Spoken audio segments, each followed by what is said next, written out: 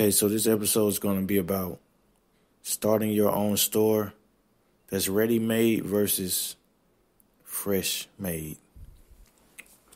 Now, starting a store that's already ready-made, you already have a niche. You already have pretty much what you're selling. It's just about your ability to brand it and market it. So basically, if you have the ability to rank a brand name based on a niche, then you can leverage a blue ocean strategy, meaning you can create the same type of business as someone else with a different brand concept and rank for different keywords. For instance, we talk about ping pong tables. If you was to start a ping pong table business, but someone already knows how to start one for you, they just slap your logo on it and they slap your name on it. So they say, we start ping pong tables for you. We send them for you. We ship them for you. We make them for you. We do everything for you. We make your website. We already have the name of the product. Everything is already made. We just slap your logo and your brand name. So you create a logo and they say, oh, this is the Pong Master store. You create your own prices. The shipping is already set up. So all you have to do is get people to buy it. That's ready-made. Take that versus you going to a fresh-made store. So a fresh-made store, you have to think of the name. You have to think of what product you're going to sell. You got to think of how you're going to sell it. You got to think of what keywords you're going to use. You got to think of the copy. You got to think of the descriptions. You got to write descriptions. So let's say you go to AliExpress, right? So you have to take AliExpress descriptions and you have to get them rewritten. So that's going to cost you money. And you have to do the right product research. And you have to make sure that there's nobody else who's selling what you're already selling. That's why one product stores blew up, because it's a rinse and repeat model. Because you can't build a brand behind that. Right? So in my opinion, if you was to do a fresh store, if you don't do ready-made, why don't you just design? Why don't you just do something that's your own design or your own concept? So if you was doing ping pong tables, you just find somebody who can make or design ping pong tables, and you just make them different. Because if you don't have the ability to go blue, meaning blue ocean, right? If you can't create a blue ocean strategy behind it, then I don't think you should do it. Like, to me, the blue ocean is the safety. Because if you're able to be copied, then you're just able to be copied. So now you have saturation. So now you're in a red ocean with all the other fishes, and the fishes with the same fishermen, and you're in the same boat. Instead of creating your own boat, and the more you get creative and different, then you're drifting into another ocean on your own, and you're by yourself, and you have your own fish. But that is subjective based on how you're doing it. Yeah, if it's ready-made, then a lot of people are doing it ready-made. But if you're doing it through, like, however, most people do Alibaba, but I don't do that, because I just don't do it. I'm not saying it's bad, because I'm pretty sure people do it. You know, the average store making $1 million, their prices are $50. So you can't be like, oh, you got to do high ticket. I know a lot of people are like, oh, you should be high ticket. You should sell over 1,000 because your margins are going to be low. That's just not true. That's not true. I used to think that was true. But that's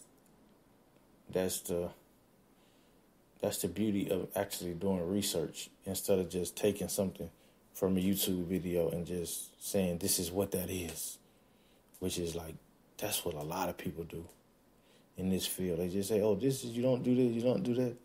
And it's action based. Mostly, if I was to do it, if I wasn't, that's what I'm saying. Either way, you'll learn if you do it on your own. But we're just talking about ready-made versus an AliExpress model or however model you want to do. And we're talking, I guess this would be drop shipping, right? I hate that word, drop shipping. I hate that word because it has a bad stigma. It has a stigma on it. Oh, it will be, it's just because a lot of things are drop shipped. Like drop shipping is you can't just say, oh, I have a drop shipping store. It's a drop shipping. It's like everything is a drop ship. Like even if you make something from scratch and you get it from somewhere else and you sell it for more than you made it for, that's still drop shipping. Because you're still drop shipping, to me, in my opinion. Like if you make something on your own and you ship it to somewhere and those people ship it, that's still drop shipping. It's still drop shipping. So I don't understand why people are like, oh, it's a drop shipping store. I guess drop shipping would be like if you went on Walmart and Walmart sold it for $30 and you sold it for $60. I guess that's what they consider drop shipping through AliExpress or something like that, right? I guess people still do that through the overload, right? So people use through the overload. So yeah, people do that. But I say you start fresh. I say just start fresh if you're going to do it. Do something fresh. Because if you do something fresh, you can go blue ocean with it. You can do what you want to do. You're more maneuverable. But let's just say, oh, AliExpress removed that item. Or everybody's selling this. It's like it's another step to what you have to do. It's extra research. And it's more risk. It's like, it's the casino effect, what I'm trying to say. Like you want to minimize the casino effect as much as possible. That's the beauty of doing something that's ready-made. Because if it's ready-made, you have mock-up images. You got everything that makes you legitimate as fast as possible. And you're minimizing the process, right? You're minimizing the risk as much as possible. Because it's already made, right? But the risk is the branding. But you're going to have to brand anyway. Well, I guess the risk would be the red ocean, right? So it would be the fact that everybody can get one ready-made really fast. But that doesn't mean that they can brand right. And that doesn't mean that they can market right. So it's still beneficial to go ready-made. If you understand that blue ocean concept, that's the power of the blue ocean strategy, right? Is if you take those two concepts, the ready-made versus the AliExpress model. And the AliExpress model is broad, right? You still got Walmart, you got Home Depot, you got so many retail stores you can do the AliExpress model. But AliExpress has creativity and cheap products, so that's where people go. So I'm going to use that as the mascot of that concept of taking one product and selling it for higher, or even just private labeling. And private labeling isn't really a ready-made store either. It's just a ready-made product. But you might not even have that shipping process set up with a private label. It's just a logo slapped on it. So that's the beauty of ready-made as well. It's still private labeled as well. And it's not through Amazon. So you don't have to go right through Amazon. You can just do it yourself. It's yours. You own it. It's already there. It's already set up. That's beautiful. Like, I don't know at any time in history where that was doable. And you could just do it on your phone. You just be like, oh, yeah, I need a ready-made ping pong table shop. Like, oh yeah, okay, we had that. You know. Yeah, you might not find somebody who can do a ping pong table. I'm just giving you a scenario. I'm not going to tell you what you should go do because that's on you. But I'm just saying, telling you it's doable to do something like that. To go to somebody who has, I don't know, like a soda shop. Like I want to start my own soda. You're like, oh, Josh's Sodas. And then they already have the soda set up. They got the formula. They got the ingredients. They got the grape juice. They got the grape, orange, strawberry, everything. Lime, lemon, all the different flavors set up. They just put your logo on it. And then boom, now you got a soda. You just put it online, make some videos on Facebook, and just promote it. And then they ship it, and you got a store. Set your own pricing, whatever. Boom, you an entrepreneur. It's really that simple. I think this is the only time in history where that was doable, because even if you tried that back in the days, let's just say like the 90s, right? If you tried that in the 90s, I don't see how that would be doable, because you couldn't, how would you get a tracking number? So you couldn't get a tracking number in your mailbox and be like, oh, let me mail this tracking number to, no, couldn't do that. That's why I don't understand why people are getting dumb phones.